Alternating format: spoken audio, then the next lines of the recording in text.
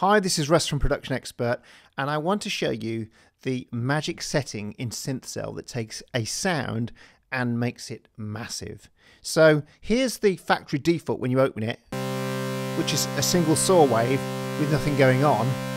This is what happens when I use that one setting.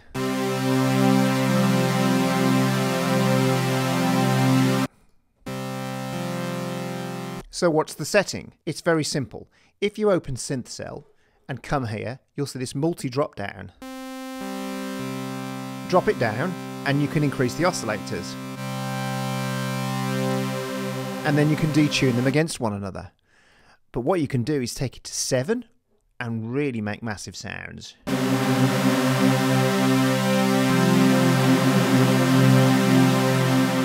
Commonly known as a super saw. So you take it from this to this.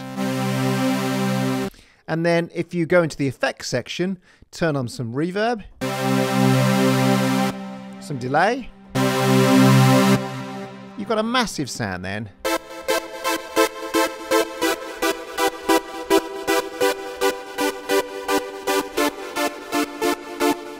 That's how you get any sound in SynthCell from being okay to being huge. And that'll work on virtually any setting. So if we come back in here and I'll go to, let's have a look, the Juno 106 at the moment.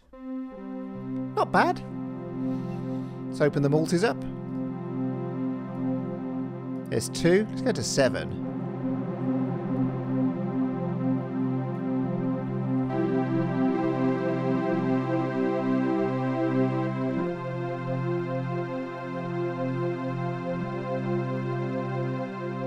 And of course, depending on how extreme you want that detune to be, but it's just subtle. But even on a subtle one,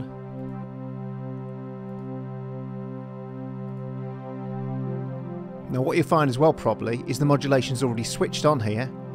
So that's the sound without any chorus on it. But we just turn on stacking. Get that lovely retro sound. And if you're around in the 80s when I was, some of the older synths did that almost by design. You couldn't even get them not to do that because the oscillators would drift in and out. And that's how you're getting that big ensemble sound. You can hear those oscillators just drifting.